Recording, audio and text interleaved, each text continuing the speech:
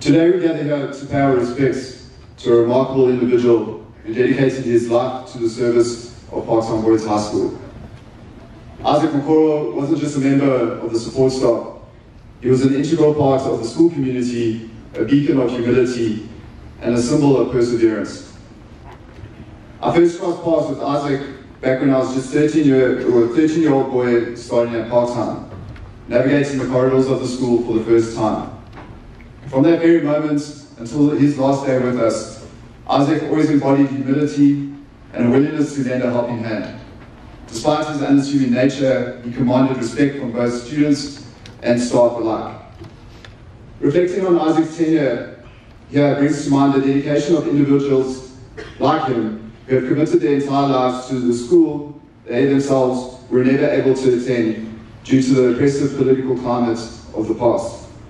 It serves as a strong reminder of the strides we've made and the work yet to be done in ensuring that every young person has an opportunity to access to education, regardless of the challenges they face. It remains my wish that no one will ever be excluded from attending Parktown based on their circumstances, but rather that of the value of hard work, resilience, and willingness to be the best version of yourself. Then you will be given that opportunity. A lesson to all you boys sitting here today: don't take what you have at Parktown for granted.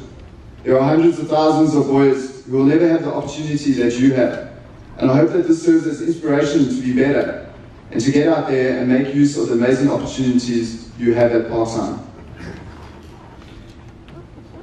Isaac himself faced numerous health challenges, which will be touched on later, but through it all, he never once complained. And even after being in hospital numerous times this past year, he was always worried about ensuring that he got back to work as quickly as possible. Though Isaac may never have worn our school blazer, in his passing we unequivocally recognize him as an esteemed member of the Parktown family and a true legend of our school.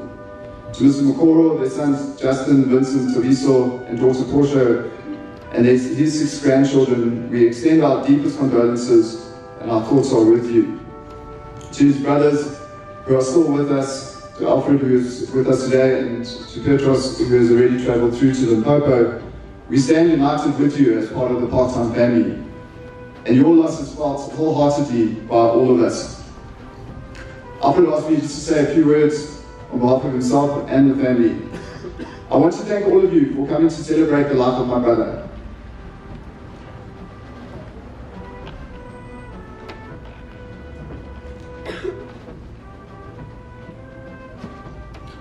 As a family, it was a difficult time to face this reality. It broke our hearts to lose him, but he did not go alone, for part of us went with him the day God called you home. He left us peaceful memories, his love is still our guide. Our family chain is broken, and nothing seems the same. But as God calls us one by one, the chain will link again. As we bid farewell to Isaac, let us take solace in knowing that he is now free from pain and suffering. May his memory be a source of comfort and inspiration to all of us, reminding us to cherish every opportunity and overcome adversity with grace and resilience. Rest in peace, dear Isaac. Your legacy will forever be etched in the halls of Parktown Boys High School. Your spirit will continue to guide us forward.